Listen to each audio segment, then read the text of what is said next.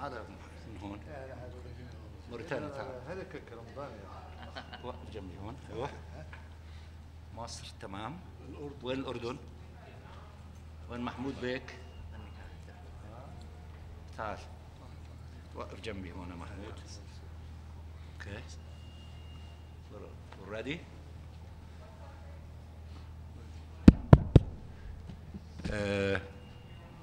Thank you very much for being with us.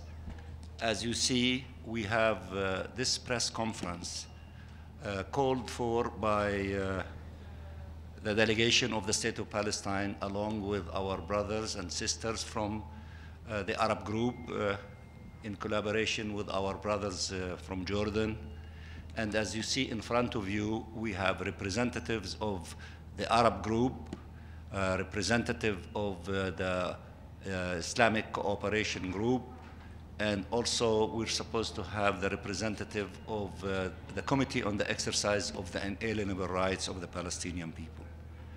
We are having this press conference to express our outrage and condemnation of the attack by the Israeli forces and the settlers against Al-Haram al-Sharif, Al-Masjid al-Aqsa, and it is the right of the Palestinian Muslim worshippers to exercise their religious duties and prayers in this holy month of Ramadan and in any other time in this holy Aqsa Mosque. And the Israeli occupying authorities has no right whatsoever to tell people when to pray and when not to pray, whether they want to be inside Al-Aqsa Mosque 24 hours or 5 hours or 10 hours. This is the exclusive right of the Palestinian Muslims and their friends Muslims to practice their religious traditions in this place alone. And according to what we all know, that the 144 dunum of this holy site is an exclusive place only for Muslims to practice their prayers in it. So this statement of all of us is a statement of condemnation and salutation to our heroic people of Jerusalem who are defending Jerusalem and Al-Aqsa Mosque with their bare hands. And we are inspired by their resiliency and their heroism, and we stand with them. And we stand with them here outside the Security Council. Our brothers in Jordan and us, we requested the Security Council to shoulder its responsibilities. We are grateful for our brothers from the League of Arabs, from the representative of the Arabs in the Security Council, the United Arab Emirates. Jointly with China, they requested an informal consultation tomorrow in the Security Council so that the Security Council to shoulder its responsibilities. What happened last night and this morning is illegal by the Israeli occupying authorities. It is violation of international law and international humanitarian law, and it is violation of the historic status quo, which is an understanding that no one has the authority to regulate the security situation inside Al-Aqsa Mosque except Al-Waqf al-Islami, run by the Hashemite Kingdom of Jordan.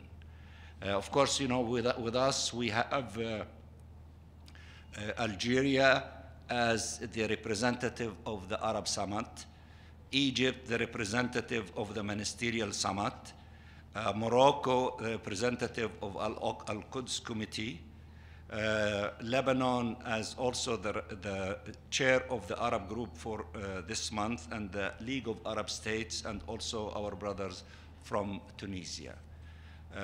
We requested a meeting with the President of the Security Council. We are waiting for the time to be given to us. to deal with that meeting.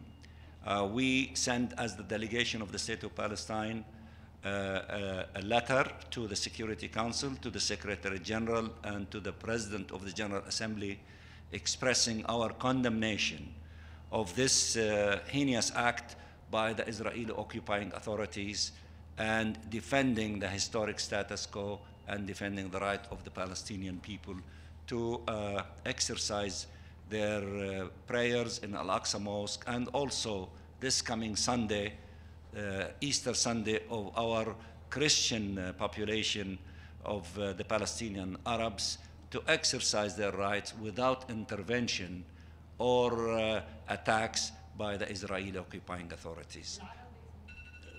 اوكي احكي بالعربي ولا بدك تسأل؟ طيب، اولا اريد ان اعبر عن امتناننا وشكرنا نحن في وفد دولة فلسطين مع الاشقاء في الاردن الذين دعونا الى هذا المؤتمر الصحفي الحاشد المكون من رئاسات عربية مختلفة، سواء القمة، الجزائر أو الوزاري، مصر أو لبنان، رئاسة المجموعة العربية هنا لهذا الشهر، وكذلك قمة الاجتماع الوزاري لمنظمة التعاون الإسلامي الأشقاء في موريتانيا، وكذلك الأشقاء في المغرب الذين يترأسوا لجنة القدس، وكذلك الأشقاء في الإمارات، الممثل العربي في مجلس الأمن وممثل الجامعة العربية، وتونس الشقيقة معنا. وهذا الحشد الكبير من هذه الدول التي تعبر عن منظمة التعاون الإسلامي والمجموعة العربية ولجنة فلسطين في الأمم المتحدة، هي تعبير عن الإدانة القوية من هذه المكونات للمجتمع الدولي للأعمال الهمجية التي ارتكبتها سلطة الاحتلال الإسرائيلي وقطعان المستوطنين ضد أهلنا في القدس وفي الحرم القدسي الشريف، وهم يمارسوا شعائرهم الدينية التي هي حق مطلق لهم، وحق مطلق لهم أن يمكثوا في المسجد الأقصى أية ساعات يريدوا، ساعة، ساعتين، 24 ساعة، هذا حق مطلق للذين يريدوا أن يمارسوا شعائرهم الدينية في هذا الشهر الفضيل، شهر رمضان. وهذا العدوان الآثم من قبل سلطات الاحتلال والمستوطنين والمتطرفين الذين يريدوا أن يفرضوا تقسيما زمانيا ومكانيا على المسجد الأقصى، الأمر الذي لن يتم بفضل جهود وصمود أهلنا في القدس الذين نحييهم ونشد على أيديهم ونقول لهم على أنه واجبنا أن نسندهم وندعمهم، وأن نطلب من المجتمع الدولي وفي المقدمة من قبل مجلس الأمن أن يتحملوا مسؤولياتهم في هذا الشأن. ولقد طلبت مشكورة الشقيقة الإمارات المتحدة بناء على طلب فلسطيني أردني أن يتم عقد جلسة مغلقة غدا في مجلس الأمن للتعاطي مع هذا الوضع وإدانة ما تم وضمانة عدم تكراره واحترام القانون الدولي والقانون الدولي الإنساني والوضع القانوني والتاريخي في المسجد الأقصى ودور المملكة الأردنية الهاشمية في هذا الشأن. نحن طلبنا لقاء مع رئيس مجلس الأمن الاتحاد الروسي لهذا الشهر، وننتظر الوقت الذي يبلغون عنه، وكذلك بعثنا باسم دولة فلسطين رسائل إلى مجلس الأمن والأمين العام ورئيس الجمعية العامة في هذا الشأن كي يتحمل الجميع مسؤولياته. بالنسبة لنا جميعا المسجد الأقصى خط أحمر، وهو حق مطلق بال144 دنم الذي تشكل المسجد الأقصى، حق مطلق وخالص وصافي ووحيد للمسلمين الفلسطينيين في ممارسة شعائرهم الدينية فيه، وليس لأي طرف آخر حق في مشاركتنا في هذا، مع أن المسجد الأقصى دائما مفتوح للسواح ومفتوح للزوار، ولكن ليس لممارسة العبادة هناك، ممارسة العبادة حق مطلق للمسلمين فقط. شكرا.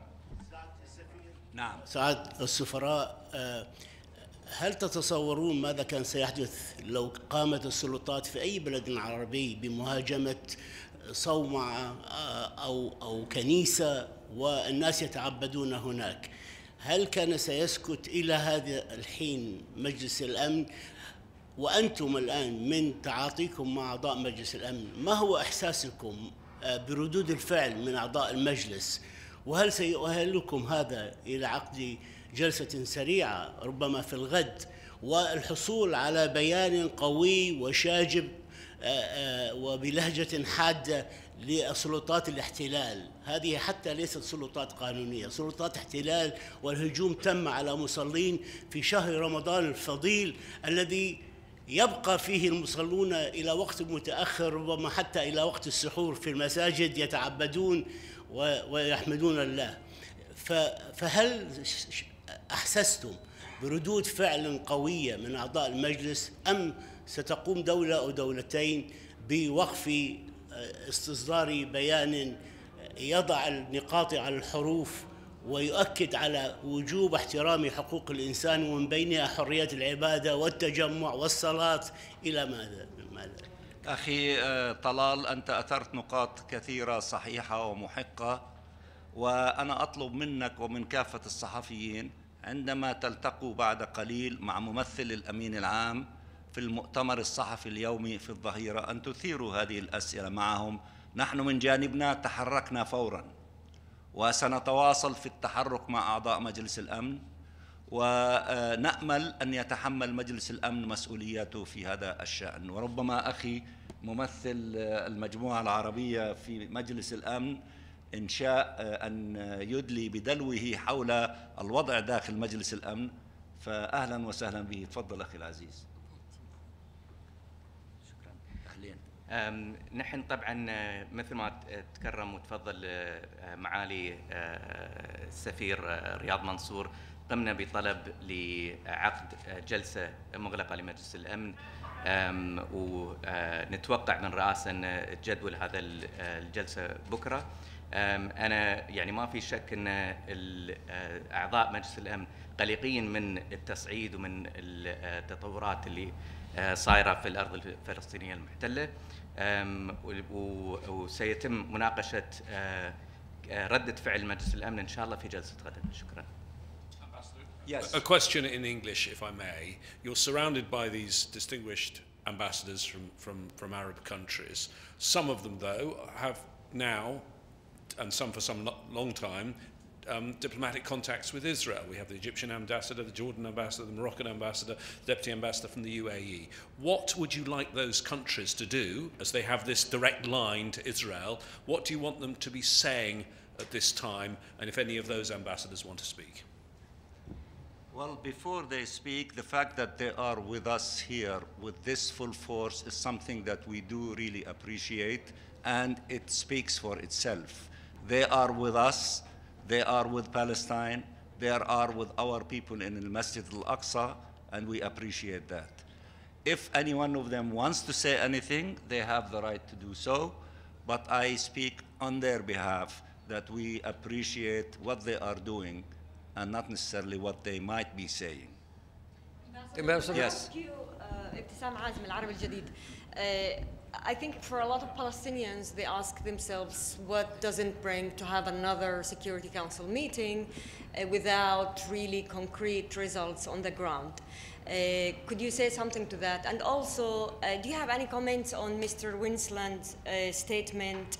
And are you satisfied with his efforts on the ground? Do you have anything to say about what he said and what he's doing? Thank you. Do you want the answer in English?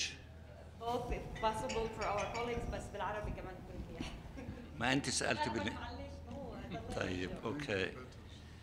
With regard to Wennesland's statement, actually it fell way short of the expectations that we have. The issue there, Palestinians, worshippers, have the complete right, without any clarifications, to exercise their right in that holy place all the time, especially during the month of Ramadan. to try to add other elements, it's diminishing the horror of this aggression by the Israeli forces against our people. You cannot be cold-blooded when you deal with an issue that is super sensitive for those who are exercising their right to worship in this holy month. Now, with regard to the other question, which is? A lot of Palestinians see that there's another statement, another Security Council meeting, but no concrete results on the ground. While we appreciate resolutions and statements because they have value, yet we have been for a while pushing the efforts for moving from adopting resolutions or reiterating content of resolution to the implementation of the content of these resolutions. And in the forefront of these resolutions that we want its implementation, one related to settlements, which is a very sweeping, powerful resolution 2334, and the other one, because it contains not only elements related to settlements, but also other elements that are really important to put an end to this occupation and for the attainment of the Palestinian people of their inalienable rights, including their right to self-determination. But the other resolution that is extremely important for us, and it is related to reality today, reality in Jenin, reality in Nablus, reality in Jericho, reality in Al-Khalil, is we want the implementation of Resolution 904 that calls for providing international protection for our people. In that resolution that we call for its implementation, it calls for disarming the settlers, not building a new militia of 25,000 settlers who hate the Palestinians, who are racist, who are terrorists, to be in charge of security. They will be in charge of killing more Palestinians. So to disarm the settlers, not to empower them. The other element in that resolution is to have international temporary presence through the occupied Palestinian territory. We want the implementations of these resolutions. And we will keep knocking on the door of the Security Council and the General Assembly, because it has also responsibilities with regard to protection of our people, in order to engage in the issue of protection in the Security Council by implementing resolutions including 904, in the General Assembly implementing recommendations by the Secretary General, which were welcomed by the General Assembly in expanding existing mechanisms of providing protection for the Palestinian people. We will keep repeating protection, protection, protection, implementations of these resolutions until everyone in this room behind me, in the Security Council and in the General Assembly, to implement and to elevate themselves to the level of really implementing these resolutions, so that we can have a practical difference from reiterating, in a theoretical way, the positions to the implementation of what we need. If anyone wants to say something, I think, Magid. Thank you very much, Ambassador Mansour. I just wanted to follow up on what the question that was asked, and just to tell you that the Council of the League of Arab States have met today, and it adopted a unanimous decision condemning in the strongest term this penetration that happened to the Al-Aqsa Mosque, and requesting that the Arab group in New York move immediately to request a meeting from the Security Council. And the invitation to this press conference came from Palestine and Jordan, which has relations with Israel. And it has been a meeting of the Security Council have been requested by the UAE, which has relations with Israel. And all of us are united in this understanding and in this movement, and we will continue pushing forward until we achieve the protection that the Palestinians deserve, and until we establish the independent state of Palestine with Jerusalem as its capital. Thank you. Ambassador Mansour, in the context of the Security Council, do you see one particular permanent member of the Council as being an enabler of this kind of violent Israeli action that took place? Unable, you said? Enable? Yeah. One member? Yes. Of course, we know the reality in the Security Council, and by that I don't mean only the reality as it relates to the situation in Ukraine, which we all know that is leading to a complete paralysis on many issues.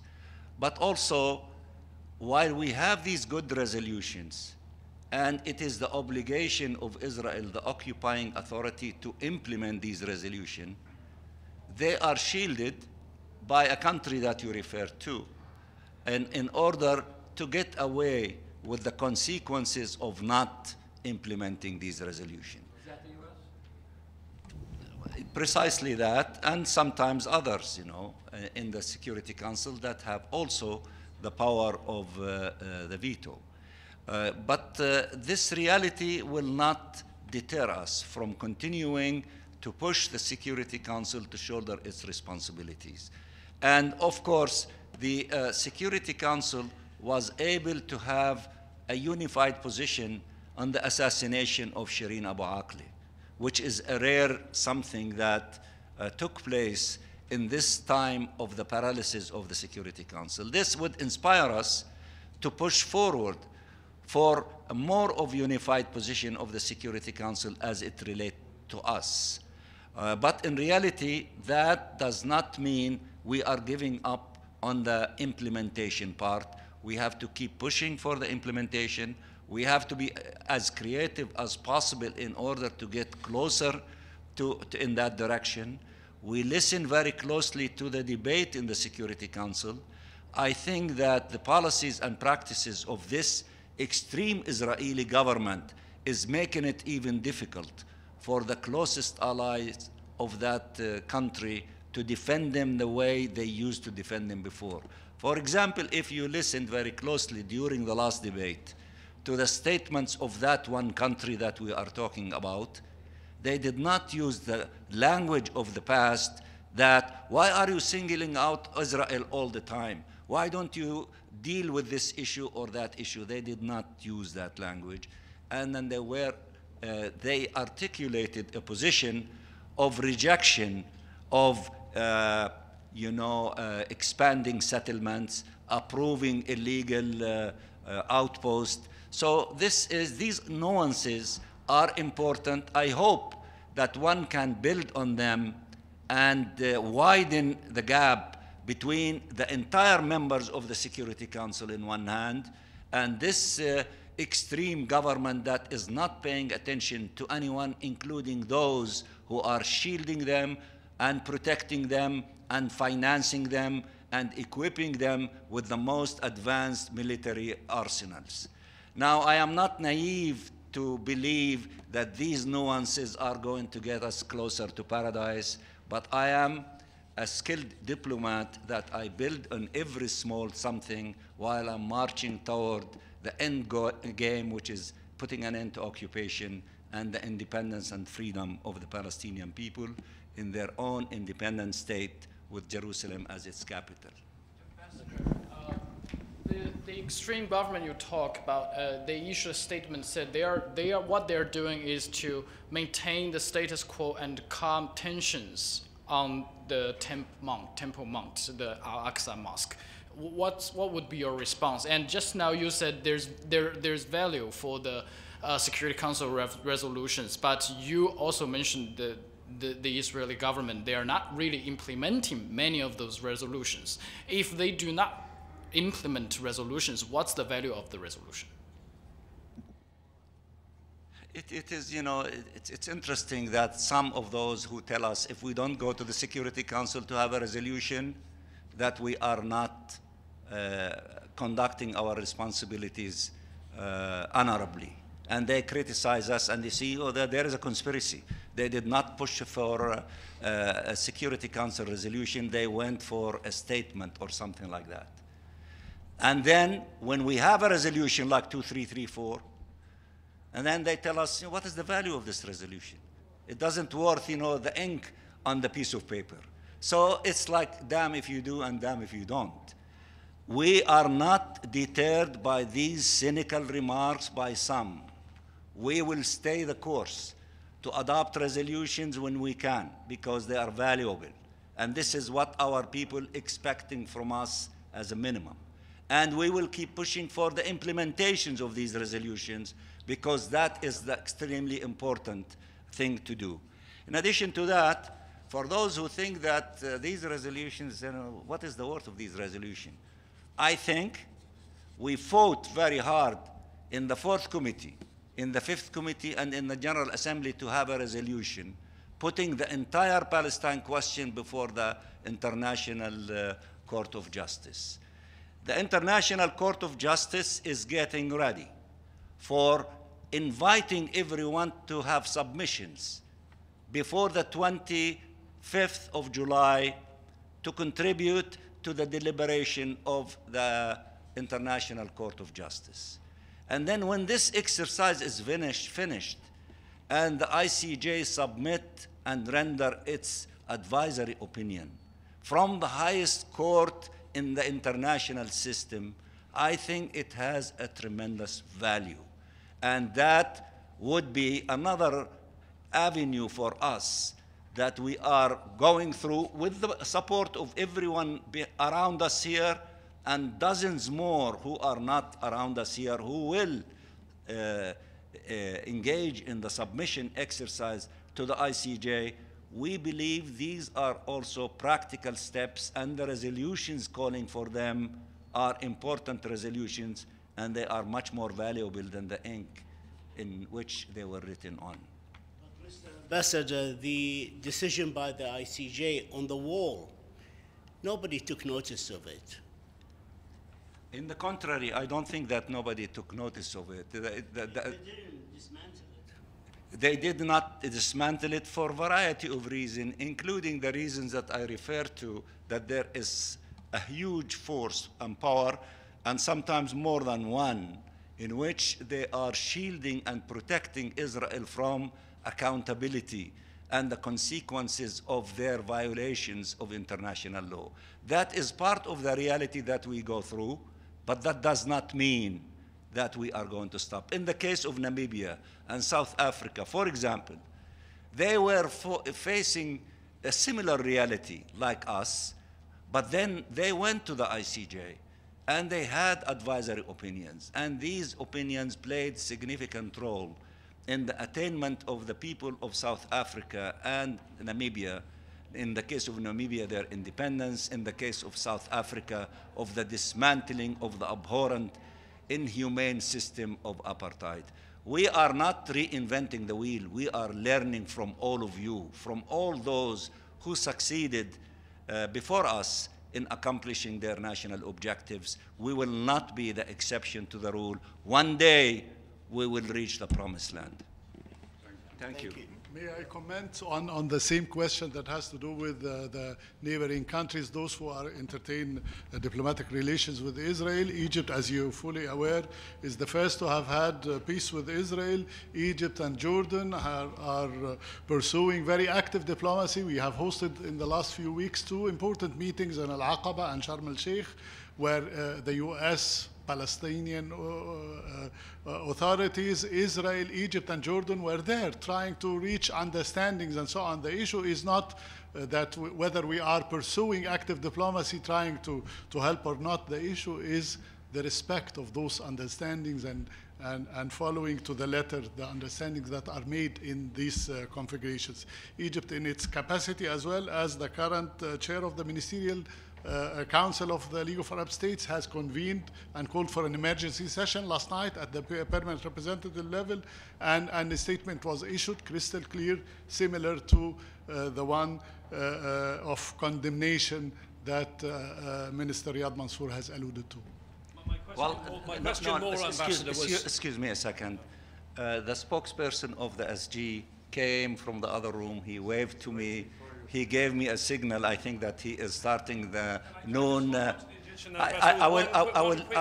quick follow-up. I will deal with you. It was a question. My question was whether those countries, I mean, you're trying the Security Council route, whether those countries who have this direct line to Israel are able to put more pressure on than the others, and are you going to try and do that? That was the question to the four countries. Okay, they all listen to you and they hear you, and I'm sure that they will do the right thing. Thank you so much, and we will keep you posted.